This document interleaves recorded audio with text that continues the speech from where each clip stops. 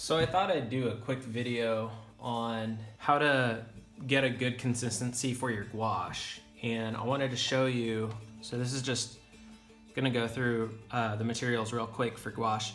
I have my Series 7 Winsor & Newton. I have a 3 here and a 1, a round 1 and a round 3. I have a hot press paper from Arches. I have my painter's palette or pan, paper towels for my dabbing, and then I just have some water and all of my paint.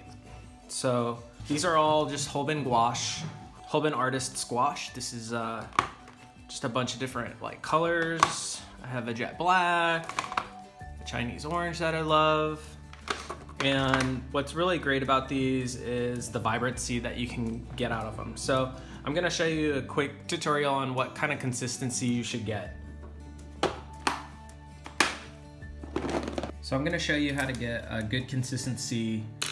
This is all dry. This is all dry paint. You can leave it there. What I'm gonna show you is, here's an orange, and when you take it out of the tube, so you just take a little bit, that's plenty. You don't need a lot.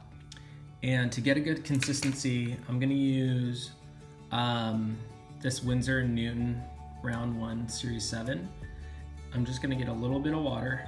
First I'm gonna dab it on there just to get any old paint off. You can see there's a little bit of green, and that just helps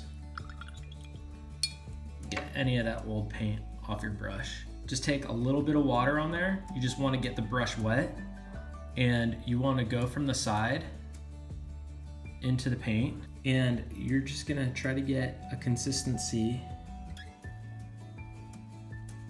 where it's not too wet, but a creamy, see that?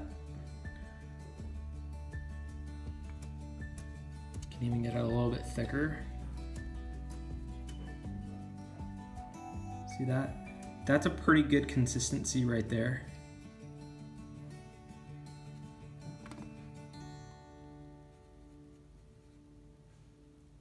That's what I would usually paint with. So once you get that smooth consistency going,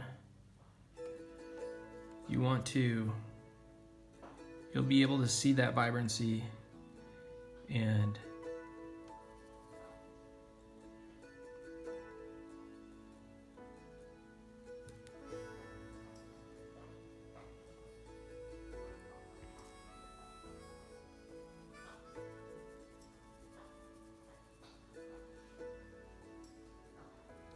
just take a little bit more water as you go, back and forth, keeping that consistency, and you should be able to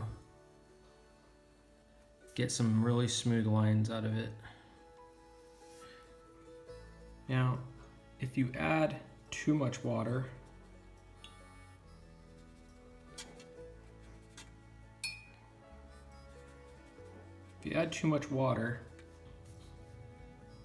you'll get a lighter,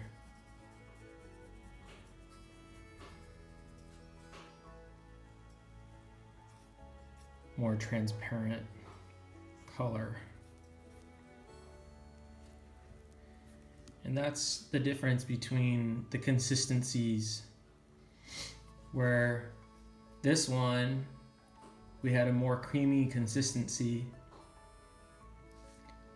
This one had too much water and it left a little bit more of a transparent color.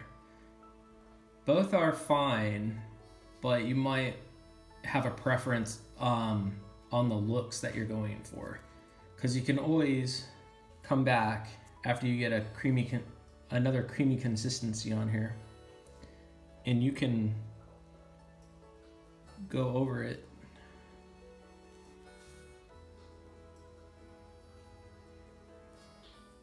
and you can add a different style. In between, you want to wash your brush off and get any of the excess paint off before you move to another color. And I just go back and forth about 3 or 4 times until you get a pretty good clean brush. And that's it.